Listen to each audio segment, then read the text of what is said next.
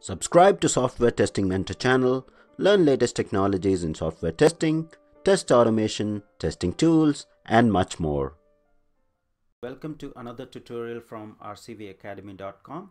In this tutorial, we will learn how to set up your development environment and what all jars or dependencies are required to set up Cucumber JVM for your Java environment. So this tutorial will be totally focusing on Cucumber with Java. So I have downloaded all the dependencies or all the jars that are required to set up Cucumber JVM in your Eclipse IDE. So if you see the folder, I have already downloaded the jar files that are required to set up Cucumber in your Eclipse IDE. So these are the 9 jar files that are required in order to set up your Cucumber development environment. So at the moment, don't stress too much about the details of each and every jar. I'll cover that in future tutorials.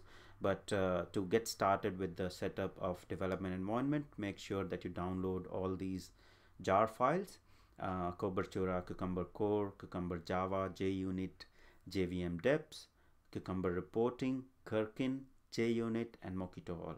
So once you have downloaded all these jars, in the next tutorial we'll see how you can use these jars to set up Cucumber development environment.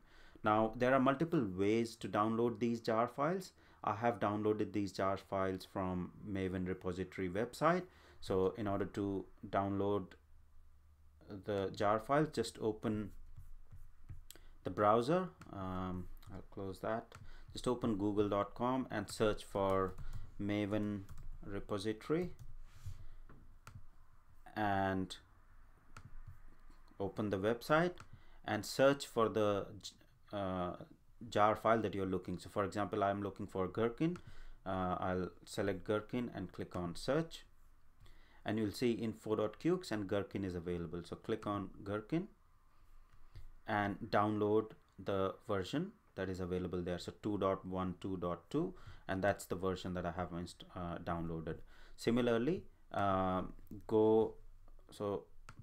Cucumber JUnit, search and download the JUnit. Okay, so once you click on JUnit,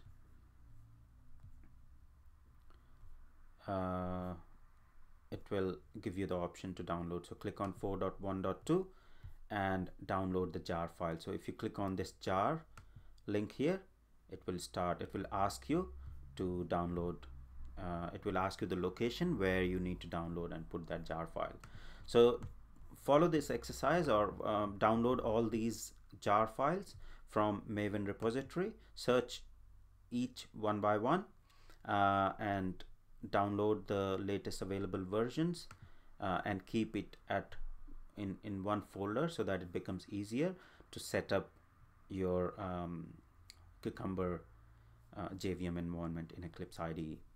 So that is pretty much all about downloading the required jar files for Eclipse IDE. In next tutorial, we'll see how you can use these jars to set up the Cucumber development environment and start writing the scripts. Thank you.